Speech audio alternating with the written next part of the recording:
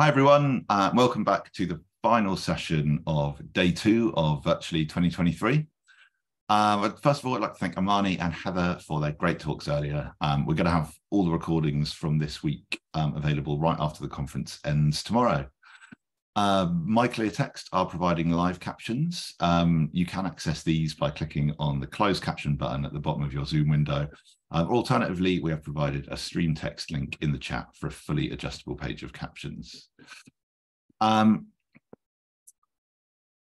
For our final talk of today, we welcome back to Virtually Richard Morton, Head of Accessibility at the Central Digital and Data Office of the Cabinet Office, which is part of the UK government, for his talk, Digital Accessibility in Recruitment.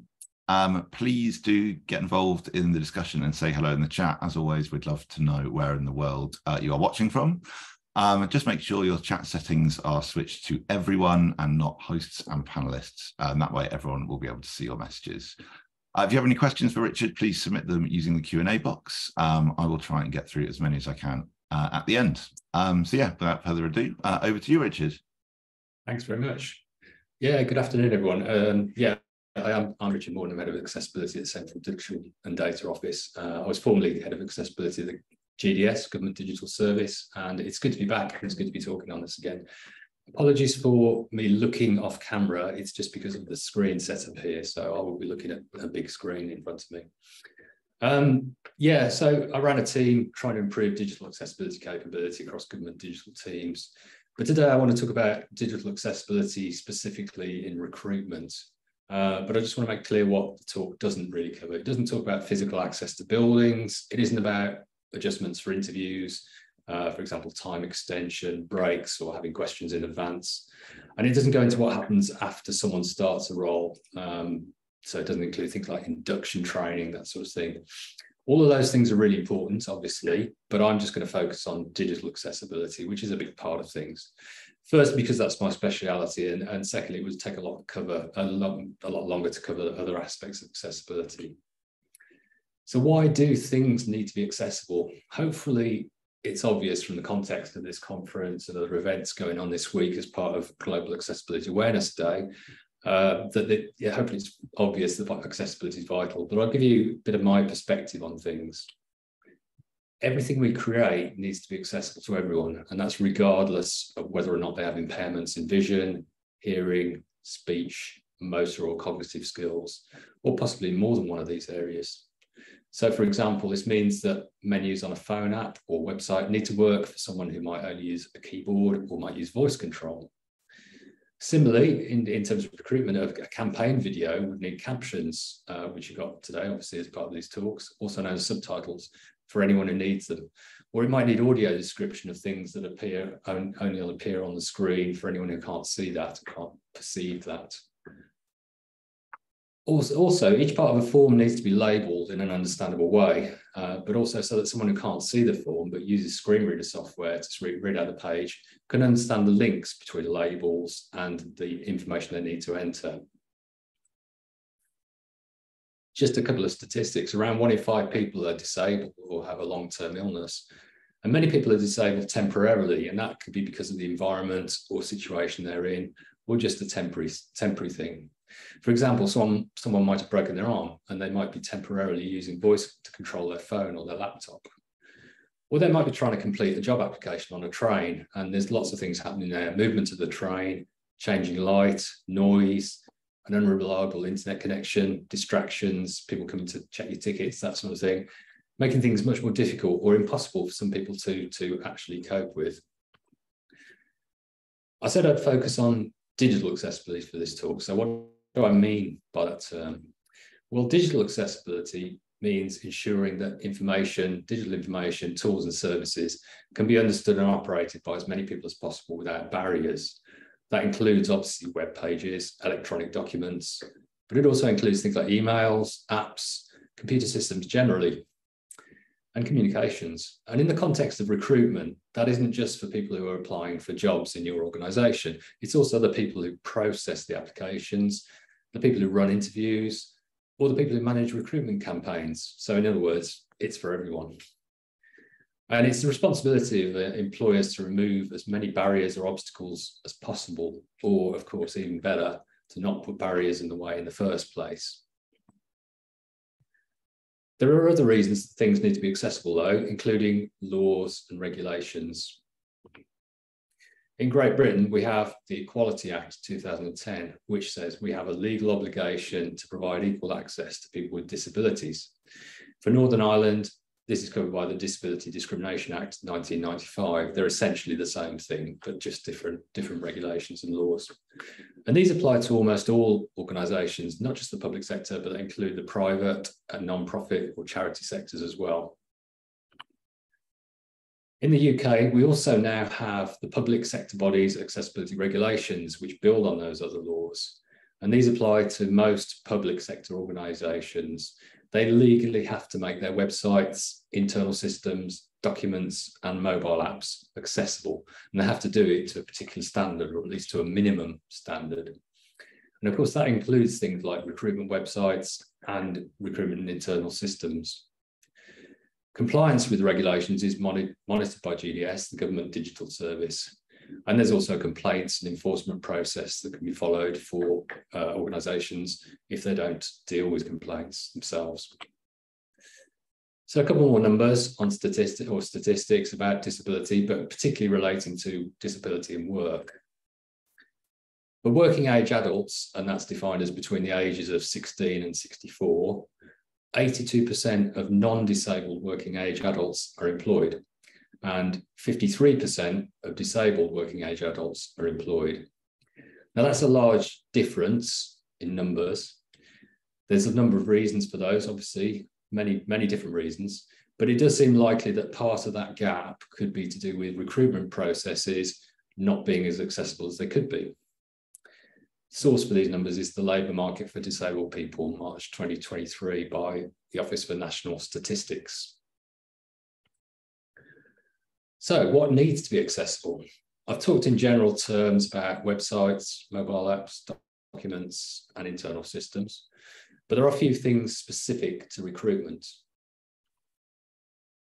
So things like recruitment campaigns and adverts, marketing, social media, videos, all the routes you use digital to do recruitment campaigns. But then also the process of applying, whether that's through a website or an app or through emails. And for documents, people providing documents or people needing documents, providing things like job descriptions, those sort of things. You also need a process to provide them in alternative formats on request.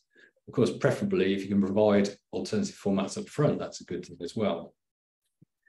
And then there's the administration systems. So for example, managing career summary documents, also known as CVs or resumes, managing interviews and managing communications, like things like offer letters and pre-employment checks, which offer letters often come in the form of a sort of document, a PDF or something like that, and the pre-employment checks.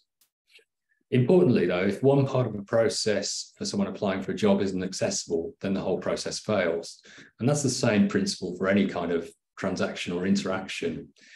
If I can't understand the job description, or if I can't complete a form properly because the labels aren't accessible, or I can't use the buttons to confirm an interview date, then even if the rest of the process works for me, it means I'm stuck. I can't apply for that job without alternative means. And so you've effectively excluded me from applying for that job. Of course, there are many things that can go wrong from an accessibility point of view. I'll give you a couple of examples of inaccessible things and hopefully some ways to make them more accessible. Here's part of a made-up job advert. It says, you can find out about the application process and practical details like our office locations on the things you need to know page. You can find out more about our commitment to diversity and inclusion and read our equal opportunity statement on our diversity and inclusion page. All very good. This is shown as a mixture of green text and red text. It's a bit random, I know, but it's just as an example. The red text on here indicates a link to another web page. So it's important to know that. So can you see what the problem is here? Those shades of red and green are quite close to each other, and many people find them hard or impossible to distinguish, particularly if the text is small, or they're trying to read it on a mobile phone on a moving train, for example, or on a day with bright, low sun, for example. And red-green colour vision or colour blindness is the most common form of colour blindness. So I'm not saying this is a realistic example of the colours used for body text. Other combinations of colours can also be difficult and possible too, but it's just an example of how it sometimes isn't thought about. So here's the same text, but with a change made. The links are now underlined where it says things you need to know and diversity and inclusion. Now more people can identify the parts of this that are text and the parts that are links to another page or a form. There's other ways of identifying links, and you can just use colours from a sort of compliance point of view, providing there's enough difference, enough contrast between the colour of the link and the colour of the body text. And that's quite difficult to do because there's only a small number of shades of, for example, black, grey and blue that work well enough to do that. Here's the inevitable ChatGPT slide. I asked ChatGPT, which is an artificial intelligence system, a large language model, currently in the news a lot, of course, to write a job advert filled with jargon and to create a pompous job title in engineering. And this is part of what it came up with. So, Director of Futuristic Solutions. Attention all synergistic and results-driven individuals who are seeking a proactive and dynamic team player. You possess a proven track record in spearheading cross-functional initiatives. Sadly, this isn't that different from any real job adverts. I'm sure you've seen things similar to this. Now, maybe someone out there understands your job advert, what you're trying to get across, but you aren't going to reach all the best people by using complicated language that includes jargon or expressions that are not widely understood or abbreviations that aren't explained. What about someone with a learning difficulty or disability, or someone whose first language isn't English, for example? That could include someone who's deaf and their first language might be British Sign Language or another sign language. So use plain language. Don't use expressions or metaphors, jargon or abbreviations unless they are really well known. So in the UK, I probably wouldn't have to explain what BT means, for example, or even what UK means, but I would have to explain what CDDO means, as I did at the beginning of this talk, but don't worry, I won't be quizzing you on that. Unfortunately, though, when I asked ChatGPT to write a plain English job advert, it didn't do much better. It used terms like data-driven decisions and key performance indicators, which possibly indicates how much of a cultural problem this is, as ChatGPT is obviously built upon large examples of text, upon common use of language. I mentioned earlier about standards that can be used to help improve accessibility. They're only the beginning. They're a set of minimum requirements, if you like, and we can go much further in making things accessible. So when I talk about compliance, there's compliance with regulations, there's compliance with standards. That's always going to be seen as the minimum. We can always go beyond that. So when it comes to designing and creating accessible websites, apps, documents, and internal systems, there are many resources available to help, and many of them are free. And this includes guidance, training, and communities who share an interest in digital accessibility. And after this, I will share a document that we share with everyone that gives a load of links to things like blog posts and training resources, not just government ones, but things outside. And another example here, colleagues at Home Office Digital created a series of posters about how to design for different accessibility needs. These have been really popular, and they've also been translated to a number of different languages because there's demand for this information across the world, globally. I've shown three of them as examples only: designing for users who are deaf or hard of hearing, designing for users of screen readers, and designing for users with dyslexia. As I said, there's other posters as well, and they give examples, concrete examples of the sort of things you should do and you shouldn't do when designing. And these are often a simplified or an easier way of understanding things like the standards and the web content accessibility guidelines. At government, we also created a series of 7 pretend people or personas, and we call these accessibility personas because they're specifically about digital accessibility and accessibility generally, to help understand how to make systems accessible. These are more than just a list of requirements and help you to think about various common needs. So this one I'm showing is Ashley, who's a 24-year-old arts graduate and an administrative assistant, and is severely sight impaired or blind, and uses screen reader software to read out the text and structure of web pages and to be able to complete forms, for example. So personas like these can be used to help design, build, and test systems, but they aren't a substitute for co-designing, building, and testing with disabled people. So here's a question: does it all work on mobile phones? I'm just thinking about the applying for a job side of things now. Admin systems are usually quite complex and complex displays, and probably not able to work fully on mobile phones, but that doesn't mean you shouldn't try to make them work. But certainly from the application side of things, it's important to make it work on mobile phones. Around half of internet access is on mobile phones. Figures vary. Globally, figures are higher. Particularly countries that don't have the same sort of level of uptake in laptops and desktops. But mobile phone usage can't be ignored these days. For example, more than 60% of visitors to gov.uk are using mobile phones now. Many people don't have laptops or desktop computers, or they may need to apply for jobs and follow up on things when they're out and about. So if your application process doesn't work on a mobile phone, or it's difficult, or just hard to use, then you risk excluding many people, and you'll risk excluding the best candidates potentially.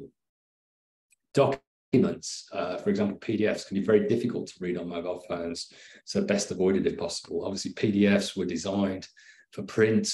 They're designed to have a fairly fixed layout. There is some flexibility there, but generally they come in a fixed layout. So you'd have to do a lot of pinch zooming and stuff to use them on a mobile phone, and that's generally pretty difficult. They can also be harder to make technically accessible than HTML web pages generally. Also, it's good to keep things simple. This has always been a principle of gov.uk and GDS in terms of government services, government information. But when it comes to questions, for example, on forms, only ask essential questions. Don't ask things that you don't really need to know, or that only your marketing department needs to know, for example. And these days, that's also really important for data protection regulations anyway. You can only ask for information that you need, that's essential. It's good to design things for mobile users first, so that the layout works well for them. Then it's easier to build on that for desktop and laptop use, and for bigger screens or different devices like tablets, those sort of things. But design for mobile first really helps. Mobile access obviously can be slow on slow, unreliable connections. Even today, with 5G, that's not that prevalent, and people are traveling and stuff like that, so they get limited connections, and so too much information can slow things down or break things. So it's good general practice, not just from an accessibility point of view. What about purchasing, procuring, buying recruitment software and services? Even if an organization publishes job adverts on their own website, they're probably likely to buy software to manage the recruitment process, more likely than building their own, unless they're a very large organization. They might also use an agency website or an external organization for social media campaigns rather than their own.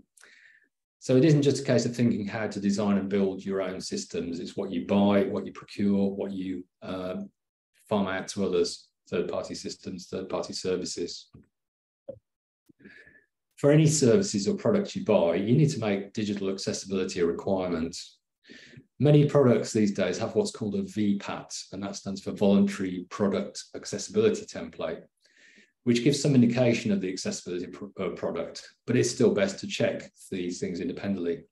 Sorry about using that jargon. Unfortunately, the accessibility industry can be a bit inaccessible too, but it is a commonly used term, and it's come out of US organizations. So things like Zoom, for example, that we're using today, has a VPAT, has a voluntary product accessibility template, which details the accessibility. And that's really useful to know. It doesn't give you the full answer, and they're not accurate or up to date. So sometimes take things with a pinch of salt, but they can be pretty helpful. But you need to go beyond that and ask, will it work for your users? Now we're talking about all people potentially. So does it work for the people who apply for jobs at your organization, and for those who manage the recruitment, and for those who manage the campaigns, interviews, all those aspects? So everyone really. It's good to ask suppliers to ensure it works for people with specific different needs, or who use particular types of different assistive technology. You can use those personas, for example. You can say, does this work for Ashley, who's one of our personas, and they're available for anyone to use. That sort of question is probably more likely to elicit a straightforward or a correct, complete answer than just saying, is it compliant with the standards, or is it compliant with the content accessibility guidelines? Because it's very easy to tick the box and say yes. It's harder to say, yes, this will work for anyone using a screen reader on a Chrome, for example, or this will work with voice recognition. That's harder to justify. And if you've got it in a contract, it's best to include those requirements. But there are a number of things you can check yourself. Obviously, if it's a publicly available product that you can look at and demo or use, you can try it on a laptop or desktop computer. Can you control everything using just a keyboard, for example, instead of a mouse or trackpad? Not everyone can use a mouse, and voice control, in fact, generally uses keyboard controls or emulates keyboard controls. So if it doesn't work, if some things don't work with a keyboard, they're not likely to work well with voice control. For a simple example, pressing enter instead of clicking should work for links or buttons.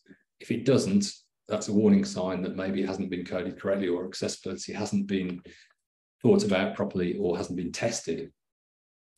Another thing you could do is, if you use a browser to zoom into the page to magnify it, is it still understandable? Does the page layout break enough to make it unusable? And then another thing you do, if you click on a form label, for example, an address field, does the flashing cursor vertical line move to the form input? If it does, that indicates the two are linked. And if it doesn't, it can indicate a problem that might affect screen reader users, because labels need to be linked to form controls, and it's not obvious visually whether they are or not. But that's an easy way of checking those things. So that's 3 simple things you can do as a sort of sense check. So just to summarize some of the things we've talked about, at least 1 in 5 people may find they can't apply for your jobs because of barriers, digital accessibility barriers. And guess what? Most people who can't get through the process may well just give up and maybe apply for a job with your competitor or another organization. They aren't very likely to complain, and you won't necessarily get feedback from them. And honestly, why should they provide that to you anyway, unless you're willing to pay them for that feedback? Everything to do with recruitment needs to be accessible. Digital accessibility is an important part of that, but there's much more to it. So you need to take all these things into account. Think about this. Look at your front-facing job adverts, recruitment campaigns, communications, but also look at your systems, your admin systems, and get it to work for people who have disabilities, get it to work for people who use assistive technologies, get it to work for people who make adjustments. Maybe they change colors on their screens, on their browser. Maybe they use plugins to change things. Just try lots of different things and make sure it works. And obviously be reactive. If someone has a problem with something, make sure you can change it and fix it. And of course, make sure everything works on mobile phones, because that's only going to get more. People are more and more going to use mobile phones to do everything. So yeah, don't assume that recruitment system you buy will be accessible, or even that the supplier will understand what you mean by digital accessibility. We ought to be at the stage now where suppliers are providing accessible systems and things like that. And some are, there are some good examples, there's good practice out there. But there's also a lot who just don't understand this stuff, or don't know the impact, or don't know what they need to do to make things accessible. You should work towards including everyone. Otherwise, effectively, you're a non-inclusive organisation. And who wants to be a non-inclusive organisation? And not just that, you may be breaking the law around equality or the Disability Discrimination Act. So final thought, and this isn't from me directly, but I asked a question about how the 80-20 rule, which people have heard of, could be made better in the context of accessibility. And this is a Twitter quote from Hilary Stevenson, who's at Hilary Online. And she said, care more about the 20% and you'll meet the needs of the 80%, then keep going, as accessibility will never be 100% done. So that's just a sort of little quote, and I think it's really helpful. It's certainly true that accessibility will never be done. You know, people talk about something being fully accessible. There's no such thing in my book. Things can always improve. Things change. You know, browsers change, assistive technology changes, systems change. It's a constantly moving target, but you can do your best to make it better, make it work for more people. So thanks very much for listening, and ready to take questions if there are any. Brilliant. Thanks, Richard. Yeah, what an awesome talk. I think that that ChatGPT job advert does look frighteningly similar to most job adverts in the digital industry. If anyone has any questions, please do submit them now. I can see there are a few coming in. So first question, Richard. What do you do if you can't find an accessible platform for HR management? I'm yet to find a really good one. Accessibility consultant here working for an agency. HR department often don't have this level of control. We can't audit third-party tools. It's a really difficult thing. I don't know the answer, to be honest. If you can't find accessible systems, I think you have to be pragmatic about things these days still, and it's often a case of what's the least inaccessible system. And unfortunately, I was saying that 5 years ago, 6 years ago, and I'm still saying it today. So sometimes you have to compromise. From the point of view of the regulations, there isn't really compromise allowed, but I think pragmatically you have to go with the best you can and try and work around it. One of the things I always say to people is don't just take it at face value, you know, things like a voluntary product accessibility template. Don't take it at face value, but also sometimes things may be listed as being inaccessible, but if you don't use that aspect of a system, then you don't need to worry about it. So for example, if a system includes video or audio and you're never going to use that, it's not an issue. You don't have to worry about that. Or if there are things that you can customize, like colors or fonts, things like that, then that can influence how accessible you can make something. Thank you. So our next question here, which has been submitted anonymously, asks, as a neurodivergent professional myself, I find some competency questions baffling. I think that most hiring processes are designed specifically to leave people like me out.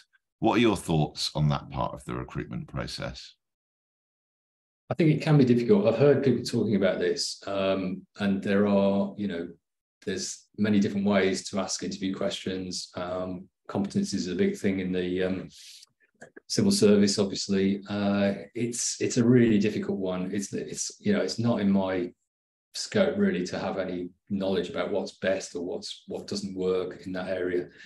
What I do say to people though is always try and be flexible. If you're interviewing and recruiting, try and be as flexible as you can, offer people alternatives, allow people flexibility, and things like, you know, allowing people to take a break, allowing people to have questions up front, allowing people to, you know, have a break in the middle of an interview. All those sort of things can help. But I don't know enough about the sort of cognitive side of things to understand whether particular questions are good or bad or stuff like that. You know, plain language is always important, but I can't go into that sort of level of detail really.